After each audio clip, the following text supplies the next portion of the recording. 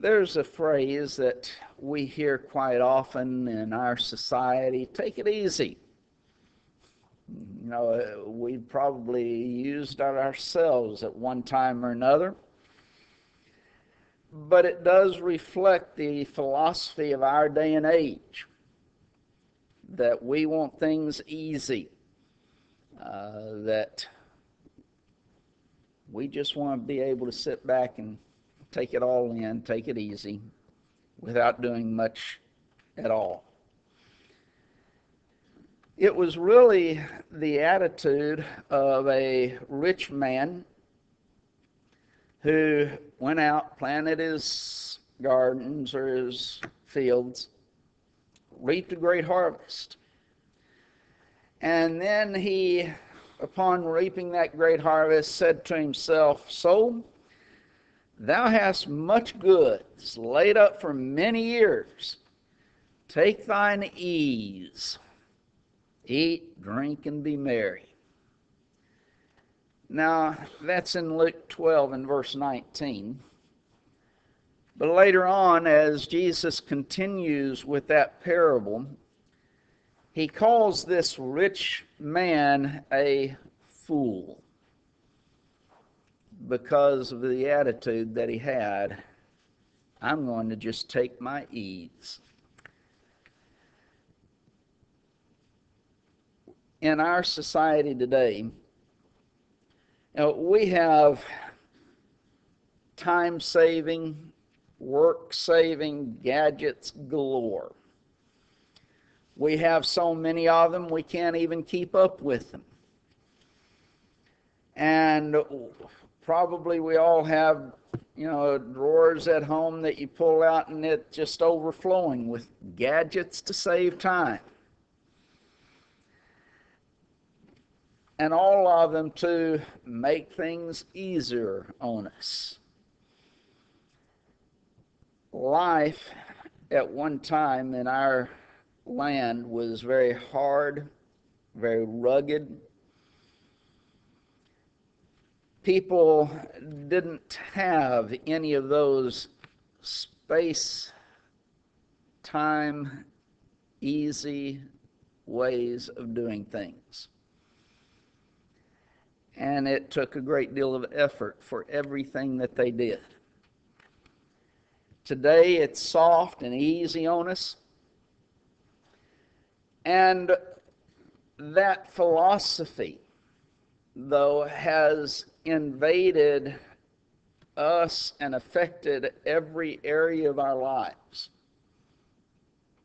If it's not easy, then we don't really want it. Let's do without it. If it takes great effort, then let somebody else do it. Because we want it easy. And we want our life easy. This attitude has certainly affected our political thinking. It's, if we look at our political realm today, we have difficulty finding the individual who would be considered a statesman today. Instead, it's cheap politicians that are going to tell people what they want to hear and provide people what they can give them in order to get elected. They are in a mad competition with each other to offer the greatest amount that they can to the voters that will be voting for them and nothing else. That's a politician for you. And I'm not talking about political parties now, because in reality, one political party is the same as another along that line nowadays. This one comes up and says, "We'll give you such and such." And the other one comes along and says, "We'll give you such and such." And sometimes they argue and fight about which one will cost more or less. But in reality, both of them are going to give you something in order to make your life easier for you, in order to just put something upon you. It's hard to find someone who's not like that anymore in our political realm. And when we do, generally what happens, they are voted out of office rather quickly. And the politicians know that that's what happens to them, so what do? They offer more and more. And the politician, those who are in office, run on the fact, look at all that I've done for you. How many of them are going to be very successful by getting up and saying, well, I took all of these things away from you? No, they don't want to do that. They want to say, we've given you all these things. Past civilizations, as you go through history, though, have decayed and they've ended up perishing because the populace, the people, have become lazy, careless, and wicked. And those things generally go together. Our American heritage really stands in jeopardy because people today want to very simply take it easy. They love ease more than strength and more than pleasure, and pleasure more than God. Paul described it as he was writing to Timothy in 2 Timothy 3 and verse 4, when he describes people as being traitors, heady, high-minded, lovers of pleasure more than lovers of God. And he tells us from such withdraw ourselves from those type of individuals. They're lovers of pleasure more than lovers of God. They want things easy for themselves. You look back at our history within our nation. You had men who were willing to pay a great price for the liberty that we have enjoyed through the years. Hard-working men with strong convictions.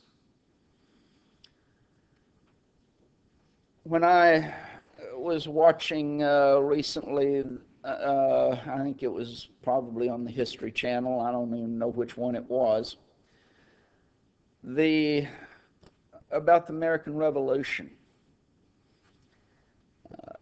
And it talked about the hardships of those men who, under Washington and others, were serving their country.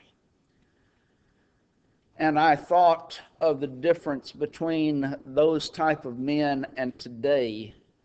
Today, men of today would not have stood for it. They would not have engaged in it. They would have left. This is too hard. You cannot expect this from us. Because they went without, freezing, and yet didn't have proper clothing. They didn't have hardly anything. And yes, we almost lost that war for freedom because of the lack of goods that those men had. Yet they were still, because of those strong convictions, willing to undergo those things in order for the freedom which we take for granted so many times. In our age, you come back to this age of ease that we have, and with it so many times goes the licentious living, the wickedness that we see within our society today. It's having a field day because people just want the easy way out. A nation that loses the philosophy of work and it's going to be destroyed. When you lose the philosophy of work, then you're going to need more courts, more jails, penitentiaries, and so forth, because the lack of work produces that very thing.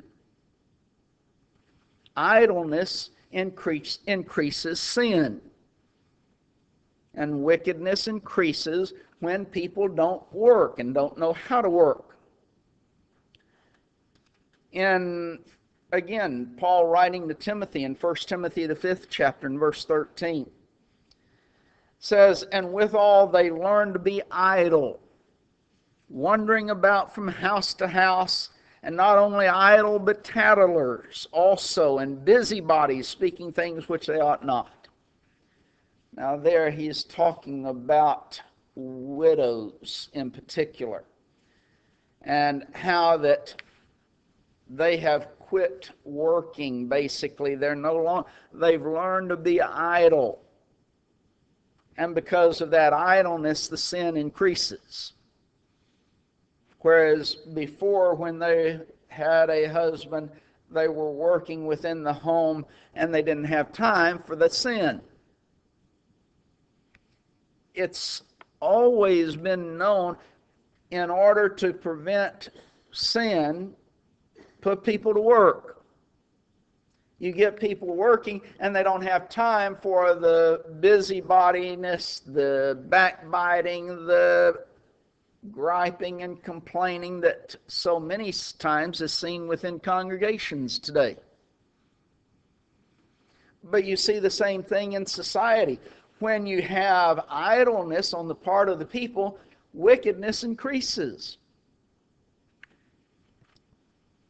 Why is it that, and we really see this to a great extent within the inner cities and these big cities, and all of the kids go out and they are idle, standing around on the street corners, and sin starts increasing, and wickedness and evil. Whereas, years ago when some of y'all grew up, 2 or 3 generations before me, kids didn't have that opportunity because they were at home and had to work. God has always set forth the principle of labor, working. At the very beginning of time, as God created man, placed man in a beautiful garden, God expected man to work, though, even within that beautiful garden.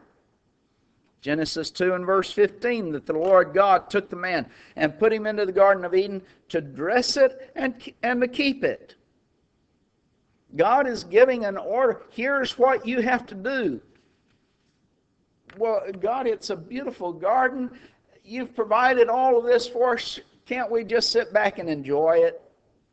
No, you need to get to work, and you need to dress it and keep it. You need to do the work that's necessary to keep it this way.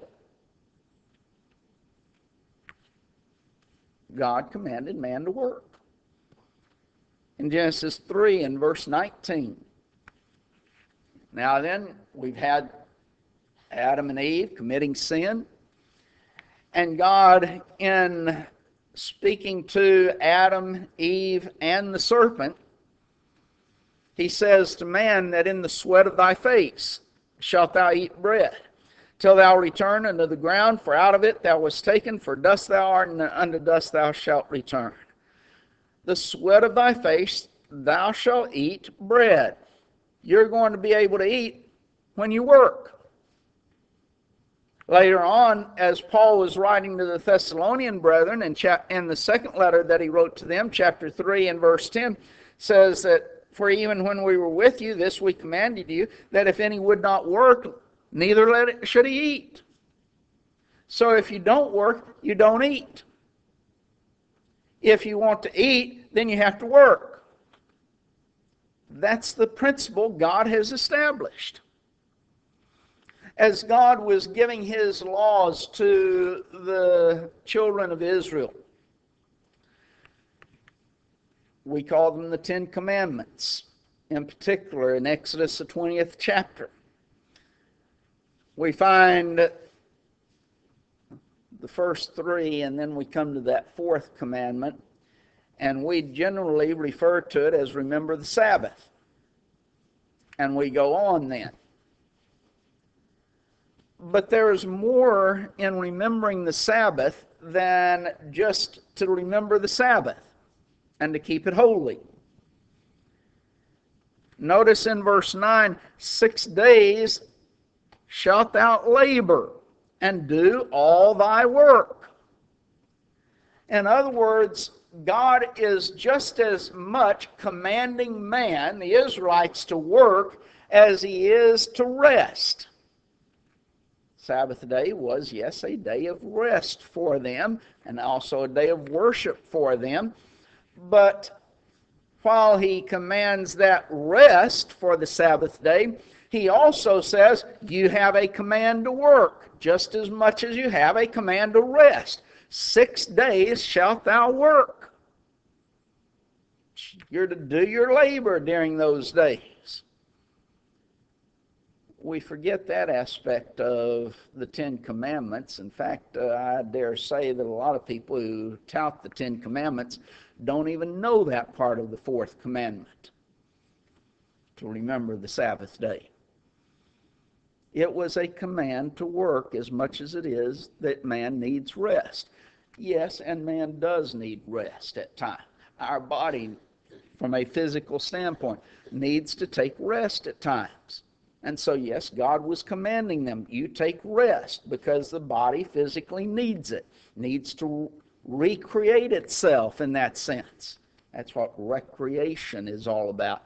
Recreation, recreating.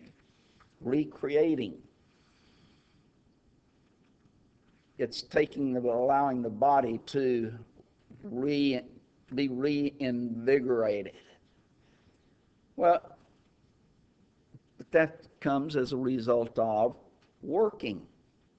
And so you work, you labor, God says, and then you rest. As we come to the New Testament, we see that the same principle is seen.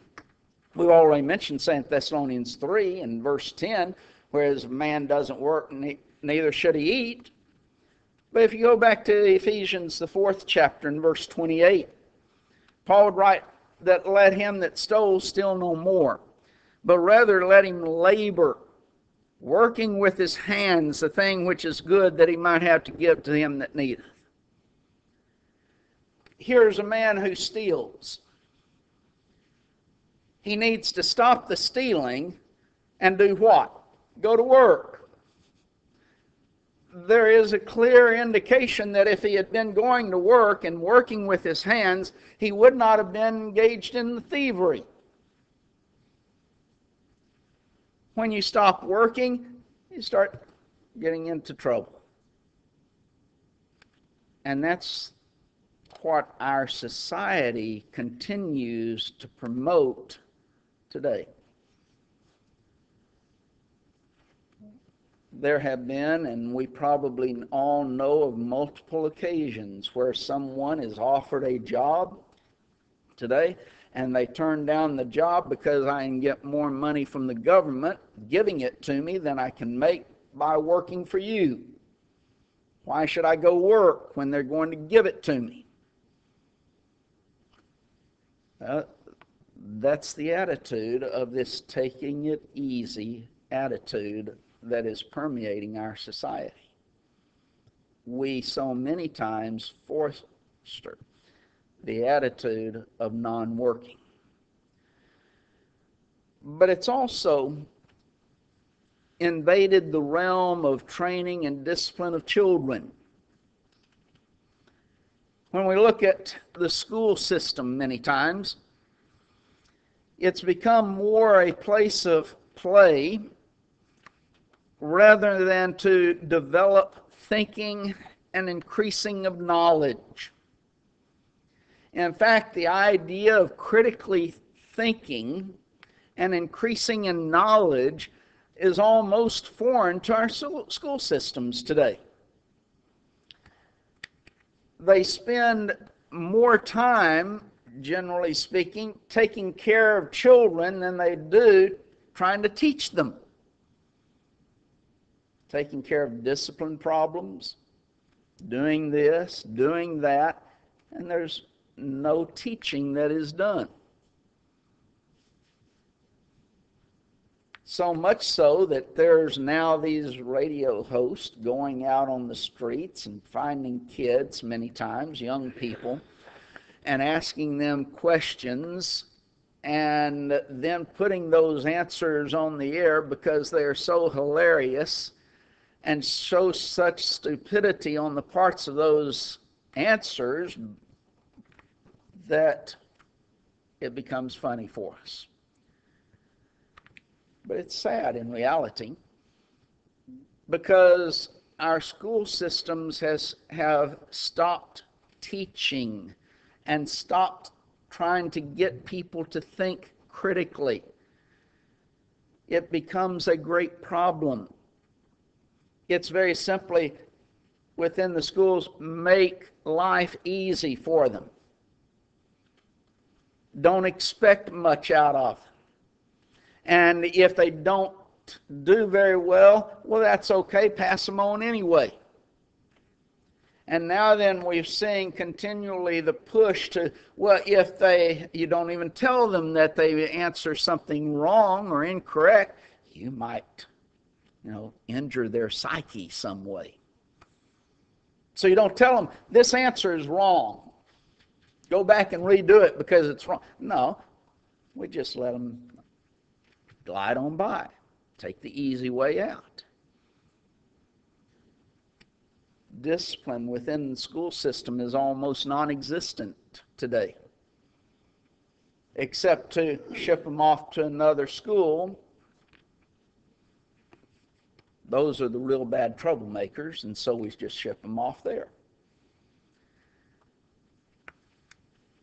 But as far as discipline, most kids know nothing's going to happen, at least from the school system. And then we start wondering about our generation of softies who worship ease and pleasure. Try and get some of these young people today to think about sacrifice, hardship, and the ideas are totally foreign to them because all they have been fed their entire life is pleasure and ease. Within the home, we've seen the same thing, how much little discipline is exercised upon children. And many times it's because parents want the easy way out. It's not so much the children's fault, it's the parents' fault, because the parents want the easy way out. And the children recognize that, and so they take advantage of it. Children are very, they can sense those things. If my parent doesn't want to give me something, then I throw a little fit and they'll give it to me to pacify me, make it easy on me, and I get what I want. And they thus know that, and they continue to act out until they get what they want.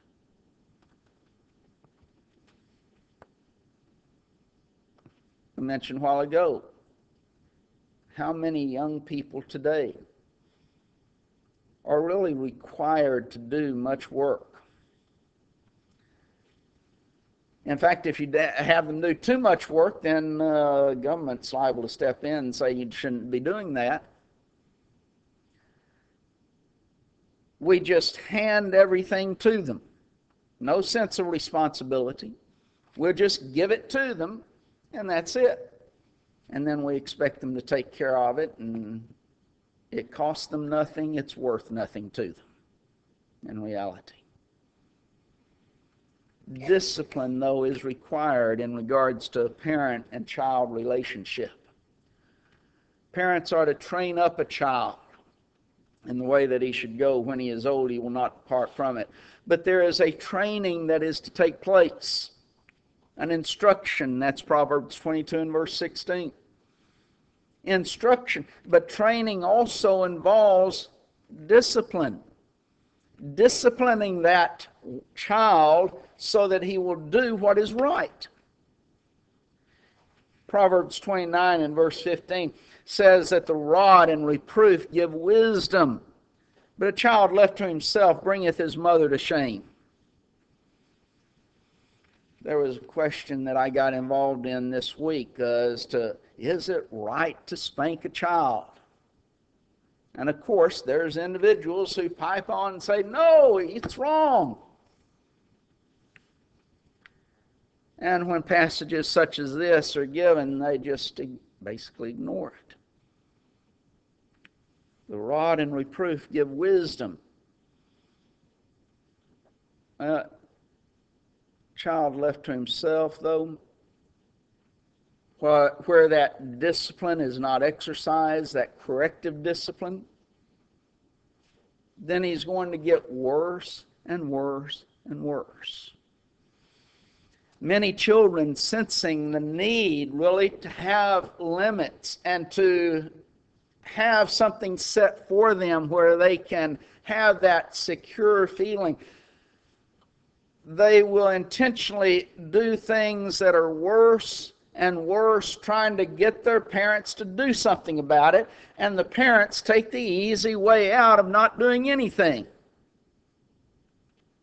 instead of exercising the discipline that needs to be exercised.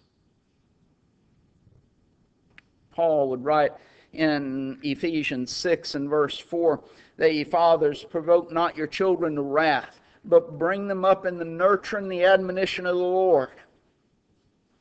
Now, in training and in disciplining children, there has to be a positive discipline as well as a negative discipline. There has to be the reinforcement of that which is good and right. And there has to be the punishment of that which is wrong. Many times when discipline is talked about, all that's talked about is the corrective discipline. There's the instructive discipline that also needs to be considered. Sometimes parents, all they want to do is the corrective discipline without ever doing the instructive discipline. The instructive discipline is, again, takes effort and time. And sometimes it's easier just to tell a child no, and if they then get into trouble, then to punish them, instead of the instructive discipline that takes time and effort to teach them the right way. Both aspects, though, many times take work on the part of parents. But far too often, we want to pass it off, and we see parents wanting to pass it off to someone else or to ignore it and take the easy way out, instead of doing what God requires parents to do. The easy way out, though, is destroying the home, and when it destroys the home, it also destroys the nation itself. But it's also having its effect upon the church. The lack of respect for authority. Why is a child that's brought up in a home that does not have the corrective discipline and the instructive discipline, what happens to that child? Generally, it has no respect. Doesn't have respect for the parents. And when they go to the school system, doesn't have respect for the teachers and the administrators. When they get out in the world, they don't have any real respect for those who are their bosses. When you come to the church, they don't have respect for God nor for the congregation, for the elders of the congregation, and as they oversee the work of the church. Why? Because the effects of the home. And that take-it-easy attitude by the parents that instilled within that child that same attitude, and also a lack of respect for anything and everything, including their own selves, then has its effect upon the church of our Lord. And we have seen that within our society today and within the Lord's church today. Congregations will offer more and more programs and things in order to entertain and to provide recreation for people, because that's what people want. How many congregations are going to say, well, we're going to provide you a whole bunch of work to do, and we expect you to do that work. We're going to make it hard on you. We want to try and develop you to where you are a good Christian and that you can face the temptations that come your way. Don't see that very much within the church of our Lord today, because we want to spoon feed everyone and take the easy way out. And so it's destroying the church of our Lord as well. But we'll talk more about that, Lord willing, next Sunday afternoon. But God never expected us to take the easy way out. That's the fool's way. And yes, He expected us from a physical standpoint to work. From a spiritual standpoint, He expects us to work. We have been created, Paul would say in Ephesians 2 and verse 10, unto good works. And while in many religious groups work is a taboo idea, and sadly becoming such in many congregations of the Lord's church, God has instructed us to work, to be obedient to His will. That's good works. To do what He says and to engage in the activities that He wants us to be involved in. Yes, to stay away from those things that are sinful and wicked. But it takes effort on our part, work.